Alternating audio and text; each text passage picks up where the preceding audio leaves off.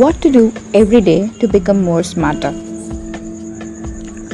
We all want to become that smart person in the room, don't we? But what needs to be done on a daily basis so that we can become more smarter? Of course, what we take in on a daily basis matters a lot when it comes to being an intelligent or a smart person, because what we feed our brain, what we feed our body, and what we feed our soul matters a lot, and that's what we are at the end of the day. So in this episode, let's discuss about a few effective or easy ways that should be followed on a everyday basis to become more smarter. The first thing, that you wake up in the morning, you should be drinking at least 2 glasses of water, because night is the time when our body flushes out all the toxins out of us, out of the organs, and this will be stagnant in our body. Only if we drink water as the first thing that we get up, it will help us to flush those toxins out of our body. So the first thing that we do as soon as we get up should be to drink 2 glasses of water. And what could be the second thing? The second thing would be to brush our teeth, of course, get ready to whatever we're supposed to be doing, go take a bath, wear nice clothes and all those things. When you do all these things, do not forget to look at the mirror and smile. Why I say this is because you are the most wonderful person that you ever know in this earth. Am I right or not? Everybody likes themselves more than anybody else. And wouldn't it be great if you look at yourself and smile? This does not only improve your personality, but it also has an effect on the way you think about yourself. When you see yourself smiling the whole day, believe me, the whole day would be absolutely excellent. You'll have a very good mindset. You'll feel excited. You'll be enthusiastic to do whatever you like to do that day, because you've seen yourself smile, and that will be there in your mind as an impression, a very good impression. Instead of frowning or thinking about all the problems you have or worrying about unwanted stuff, just try this hack. Look at yourself in the mirror, might be for a few seconds, have a nice smile on your face, see how energetic you feel, see how it motivates you. When you are psychologically or mentally feeling that you are the best, without your knowledge and consciously, you will start acting that way. And the best thing to hack that is you have to smile. This is the second thing that I wanted to talk about. And what the next thing that we all would be doing is we'll travel. We might take a cab or a bus or whatever vehicle you have to your office. And when you do that, when you have enough time, you try to listen to some stimulating podcast or audiobooks during your commute. It does not only help in efficient use of time, but also when you are exposed to stimulating audios, you cannot read, of course, when you're traveling, so you can listen to it. When you listen to such audios, it acts as a very good means of motivation. You might not feel it exactly in 1 or 2 go, or in a week or so, but when you have it as a practice, even without your knowledge, when something good is being said to you at the start of your day, or something that is really interesting and motivating is said to you at the start of your day, or be it any time of the day for that matter, you would automatically, without your conscious knowledge, start believing it, and you would become that way. You'd start trying to achieve that end through whatever means it takes, and it all happens even without your conscious knowledge, believe me. And these are all scientifically proven. Then we might encounter people in our office, or if you're working in a school or college, might be we'll encounter our colleagues or other teachers or staffs or students or whatever profession it be. Even if you're going to school or college, you'll be able to meet so many new strangers, people who have different mindsets.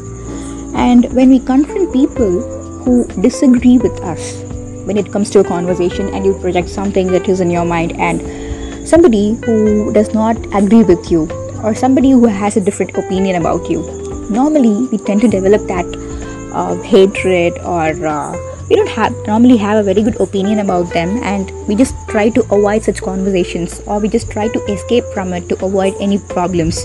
But trying to have a good conversation with people who disagree with you helps you a lot to become more smarter.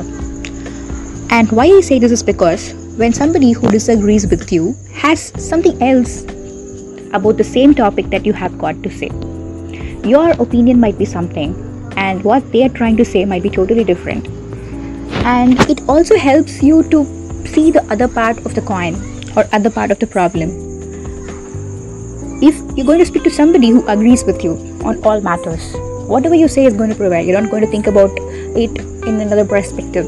But when it comes to somebody who disagrees with you, and it should be a healthy conversation, you should not go and fight with them. It should be a normal, decent, healthy conversation where both the parties agree and debate healthily on a topic and not fight over it. So having such conversations with people who disagree with you is one of the ways where you can become more smarter. Having spoken about what should be done, we should also consider what should not be done to become more smarter.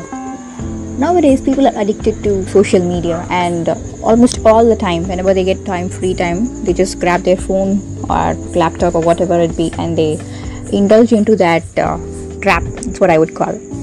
You spend hours and hours seeing all those feeds and news and posts which are not necessarily exactly true. It's what people want us to know, so that's how it's conveyed through social media. There are a lot of things that you already know about social media, still you might be an addict to it, and you might not know how to escape it. And why I'm talking about this is because you might think what's wrong in watching it, or what's wrong in spending time in social media, because whatever you feed your mind is what is going to stay in the long run. That's what is going to mold you. If you're going to spend a lot of time on unnecessary, unwanted trash or news that is not relevant, that is of no use, and that brings more negativity into your life, then there's no scope to become more smarter. If you want to become smarter, limit your usage and be selective of what you feed. Be selective of the channels or the topics or the posts that you see. It's all possible. You can stream yourself into what you want to become. You can guide yourself to choose what is good for you. You know that you're the best judge of yourself. You don't have to go ask anybody else. You know what is needed for you. So restrict yourself to only that content, and also limit the screen time. Too much of anything is good for nothing. Having spoken about social media, and if you're somebody who watches TV on a regular basis, and a lot of TV, yes, if you're somebody like that, try to switch it to books or video games. Video games are also good in a way, but too much of it is also bad. But it's actually good because it helps you to develop that skill to handle any situation where you need to prove yourself. Because when you play a game, you want to win, and you are often confronted with many difficulties, and you finally try to get out of it. There are many brain games that will help you. You can choose such games instead of watching TV. And reading books, I don't have to say, it's already written everywhere and everybody knows enough of it. Reading books is the best means to become more smarter. And just non-fiction, self-help books, autobiographies, biographies, all these things, you have just make it as a mixture, just not concentrating on only one genre, but a mixture of everything. Just to give it a try and see what you like. Then you'll be finally amazed at how smart you become. Of all, the most important is to remind yourself that smart work is way better than hard work.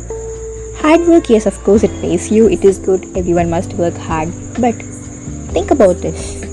Smart work with less time, less effort, achieving the same result. That's wonderful, isn't it?